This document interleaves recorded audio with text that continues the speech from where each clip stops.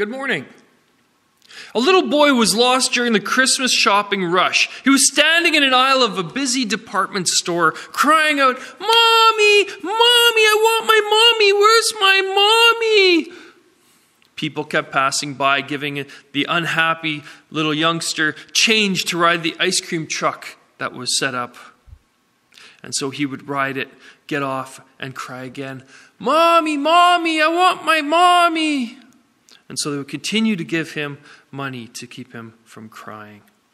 Finally, a clerk came over to him and said, Oh, sweetie, I know where your mommy is. Here, come with me, son. I'll show you. The little boy looked up and tears drenched down his eyes. And he said, "So do I. So just keep quiet." The world is just like this little boy in this illustration, looking for ways to show that it's right. And it deserves what we have. It deserves our attention, our time, our money, and whatever else we have, and to prove it in any way necessary.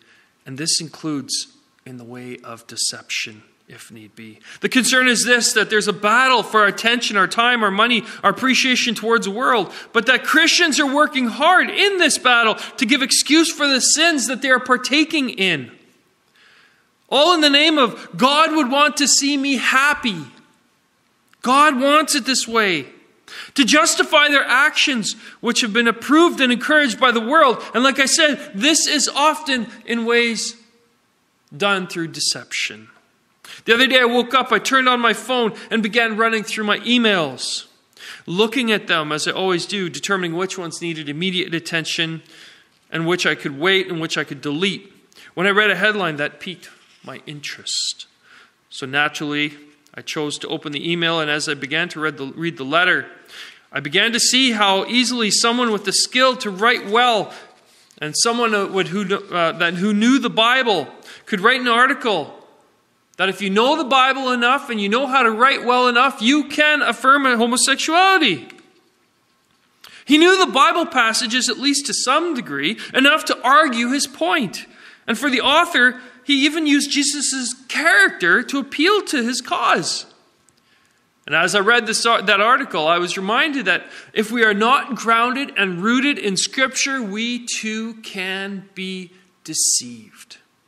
We can be persuaded to believe a lie. For in this article, the main point was brought out that it is not whom you love in a marital couple relationship, but rather that you love them well. That is what he went on, was the purpose of Christ's ministry. Well, is there some truth in what the author said? Absolutely. We are to love our spouses well. However, the deception is in the first part of his quote. It does not matter whom you love and have physical intimacy with. Do you see what the author has done here? He was right in what he wrote to a degree, but then he twisted it just enough that some Christians may have now become convinced of what he had said was right. And therefore, if this author were correct, then God would have no issue with homosexuality. That homosexuality would not be a sin. But that rather God saw homosexuality as just another relationship resembling that between God and his children.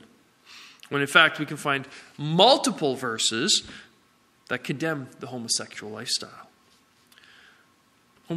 Deception. Deception. What an interesting word. This morning we want to look at deception in the end times. And as we begin, I right away want to tell you that as we consider the end times in that conversation, the end times is right away. It was moments after Jesus ascended into heaven the day of ascension. That's when the end times began. Today we are ever inching forward to the return of Christ as we read 2 weeks ago as we celebrated Pentecost.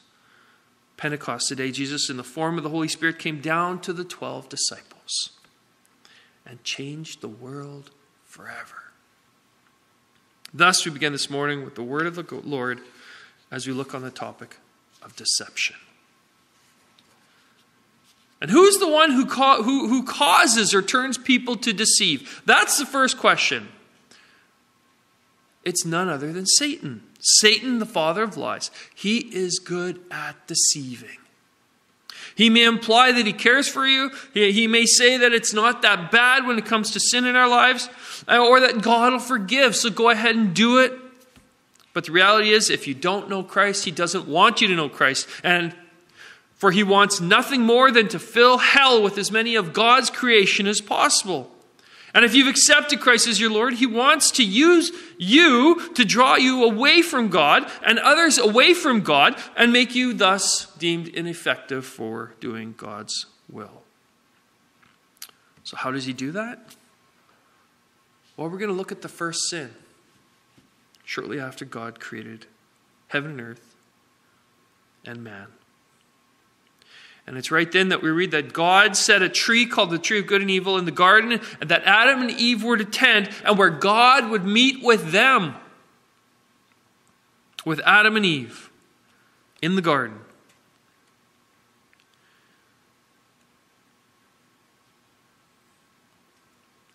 But Satan wanted anything but God to have that relationship with his children. So what does Satan do? He deceives Eve into believing that sin isn't that bad. And he began to put doubt into Eve's mind. And so we're going to look at Genesis 3, verse 1b. We're going to look at the whole passage a little bit later. But for now, Genesis 3, verse 1b. So how does Satan approach Eve? Let's look at that first, that conversation. Satan goes, did God actually say you shall not eat of any tree in the garden? Do you see what the devil's trying to do? It's not, did God say not to eat of the tree of good and evil? No. Did God really say don't eat of any tree in the garden? When we let doubt fill our minds, we open the door for Satan to spell and dispel lies into our hearts. When we question God's word, just as Satan was questioning God's word or putting it as a question to Eve, we go down a very slippery slope, a very dangerous path. And our thoughts that come to our minds, they could be like, God is a loving God. He won't really mind if I indulge in this sin, and you fill in the blank. Or I read how Jesus said that to even think about another woman with lust in the eyes is adultery, but women on the internet, they're not really women, are they? People don't understand the situation I'm in. It's hard. This isn't really that bad. God will understand, won't he? I promise I'll stop. But God will let me do it just once. I'll just try it. Or we find loopholes, or we look for loopholes in Scripture to make feeding a craving less of guilt and more of satisfaction. These are the thoughts that enter our minds to justify the actions if we allow doubt and deceit into our hearts. If we allow deception into our hearts, we open a big door. Therefore, it's imperative to seek God in all things, especially in those times when we must turn to God for his strength and wisdom in the battle of deception. We're not going to be able to do it alone, and God has given us the strength to do it, to deal with it, and even in the most tempting situations. For the devil has an idea of when we are most weakest.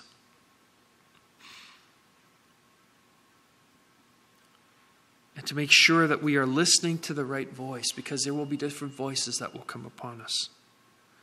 For Satan is the great deceiver, and he can be a sweet talker. And so God has given us tools, and we're going to look at them next 3 weeks from now, I guess, as we look at avoiding deception in our lives. But let's look at the whole conversation between the serpent and Eve. Genesis 3, verse 1. Now the serpent was more crafty than any of the wild animals the Lord had made. He said to the woman, did God really say you must not eat from any tree in the garden?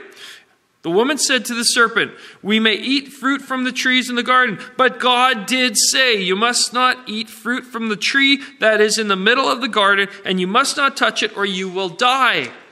Do you see it? The woman did tell the serpent the truth. God said we are not to eat of the tree in the middle of the garden, and he did say, do not touch it or you will die. God knew that to even touch of the tree was to partake was a part of the temptation. So he said, don't eat it, but don't even touch it. What a truth, even for us today. We know God has said this isn't healthy for you, so leave it alone. Don't even pick up the book and read the back of the cover. You know that God doesn't want you to read it. Leave it alone. You know talking to this person is going to give you thoughts of unhealthy and unrighteous, lustful images and relationships. Leave it alone. Walk away. God knows better than we know ourselves. He puts the Holy Spirit in us to warn us in advance, to avoid the hurts, the bad decisions that lead to sin. But then look at how the serpent replies. You will not certainly die, the serpent said to the woman, for God knows that when you eat of it, your eyes will be opened, and you will be like God, knowing good and evil. In other words, you won't be punished. There won't be any serious consequences to your actions, but rather you'll really begin to live. There's something missing in your life. And you're going to have some fantastic, great experiences. See how Satan used the things that were desirous to the woman to entice her? You will be like God. You also notice that before Satan touted Eve, she was content. It doesn't say she was walking around grumbling and complaining, man, I wish we weren't in the Garden of Eden. Man, I wish God wouldn't have given us all this work to do. Nothing like that. She was happy. She was content. But when she began to listen to the serpent, she considered herself at a loss. Until that moment, she believed she had everything she needed. But after she began talking to the snake, a new unhealthy longing began to grow. And this is how it is in our relationships as well. When we are grateful to God for what he's given us, when we are happy about the fact that he's protected us from things, he's provided for us, our hearts are content. But when we begin to let discontent, greed, lust, envy, malice into our lives, kind of like the serpent and how he influenced Eve's thoughts, we too begin to listen to the conversation of the devil. Just look at how the serpent spoke further. You will know good and evil. Who wanted to be like God in the first place? Satan. And that is why he was thrown out of heaven, because he wanted to overpower God. And after doubt, there's denial. So look at this conversation. And now as he's enticing Eve into believing that disobedience towards God was not really disobeying at all, what do you mean it's that God would do this to you? He's planted a seed. This reminds me of when my children, we love to eat this candy called live wire, sour live wire. They love to eat that stuff. They would crunch and nibble on a few and give me a scrunched up face. And then they'd offer me one. Here, Dad, try one. It tastes great. Come on, Dad. And I would go, no, I don't think so. No, Dad, come on. This is like the actions that the servant went to Eve with. Come on, just try it. It's not really that bad. God didn't say you weren't supposed to, did he? In the same way my children to hide the effects of the live wire sour candy, Satan tries to hide the effects of the consequences of sin. You know, I'm reminded, actually, I was going to use another illustration, sour Skittles. My children love that. So for this illustration, I was actually going to see if I could reenact it to some degree. And so I bought some, and I decided to give them each 3 and see how they'd respond. Well, one, he went and I each gave him 3. So the one took all three, put them in his mouth, and I wanted to see what sour face looked like again. That's kind of what I wanted to be reminded of. And he scrunched up bad. And he said, Dad, don't ever do 3 at a time. Nobody should ever do that. And then the next child took one and popped it in their mouth. And just kind of crunched up and tried to be quiet and not say much. And then the third one just barely licked it. Just sucked on it and took it out of his mouth. And it reminded me, the reason I'm saying this is because that's how we sometimes view deception. Sometimes we're all in. We'll take it all. Next time, well, we'll just try a little bit. Maybe we'll try one.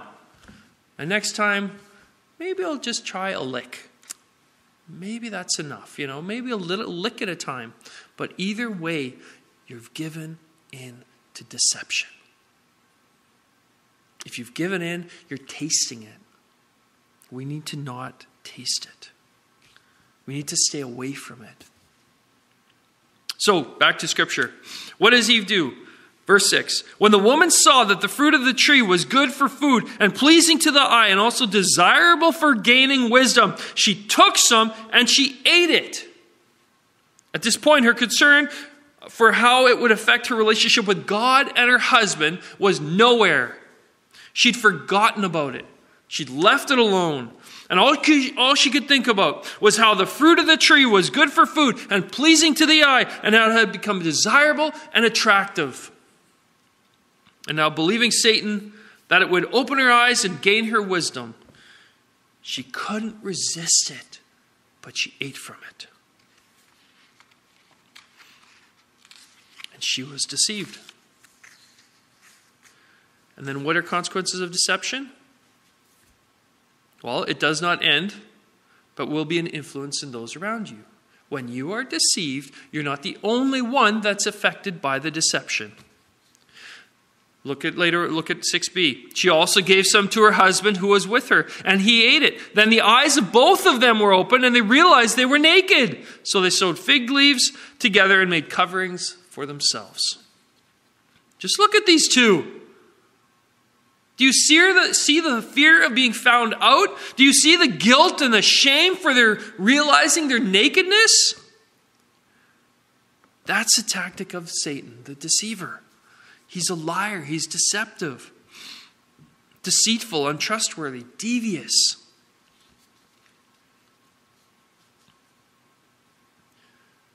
But here's a question. After Satan led Eve astray,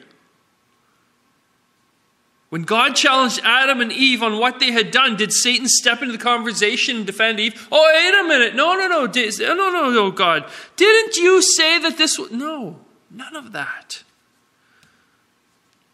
He looks out for number one. It doesn't matter really. He doesn't really care about you.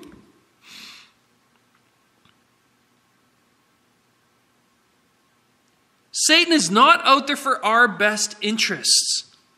He's only there for he's only there for his own interests. Himself. Satan knew he'd fed Eve a lie. So when we consider this, it's no surprise that Jesus, many times after Jesus comes to earth, and he's here for 33 years, many times he talks about the warnings of how Satan would be the deceiver and those that would be led by Satan to deceive.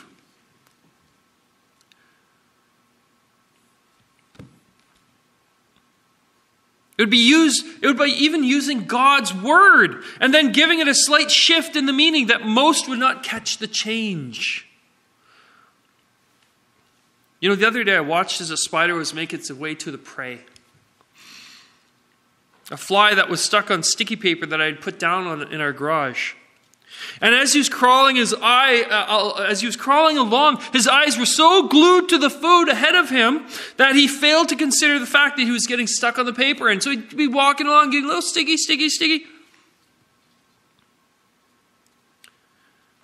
He made it to the fly, but it cost him his life in the process. This is what deception does. It tricks you into forgetting about the consequences of the action, the consequences of the sin. It tricks you into losing sight of the penalty of sin. And it convinces you that you are most important. You are deserving of getting what you want. You are deserve of something better. And you deserve it, and no matter the cost, you should get it. Just like the spider. Mark 13:5, as his disciples are asked about when the things would come to be accomplished, which he spoke about the end time, when Jesus spoke about the end times, he warns them, he says, "See that no one leads you astray. Many will come in my name, saying, 'I am he,' and they will lead many astray." And then in verse 9b, he says, "Be on your guard." Why are we to be on our guard? Because many will be deceived. If your Bibles turn to 2 Corinthians 11:12-15. Paul speaking to the Corinthians. He talks about how Satan is the masquerade. He masquerades himself as an angel of light. And how there will be those as well, false prophets, that will do the same as they deceive. "And I will keep on doing," Paul says.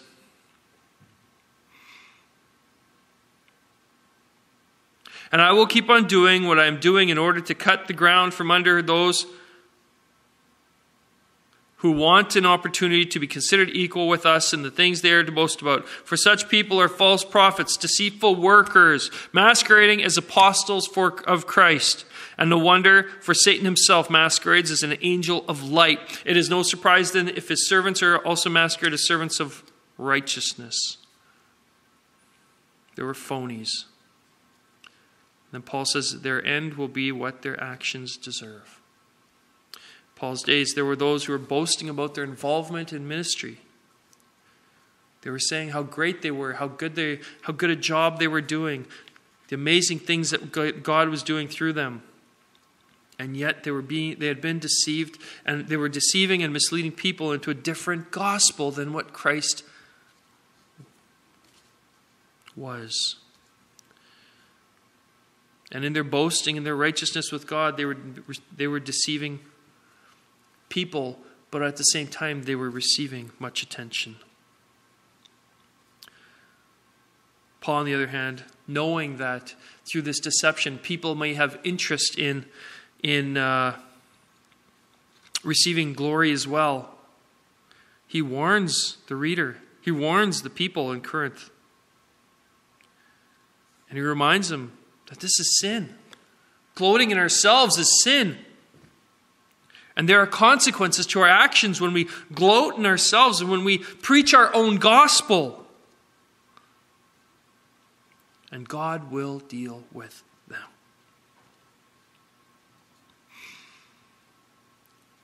When we look at Jesus and we see speaking of the false prophets, Matthew 7, verse 15-20,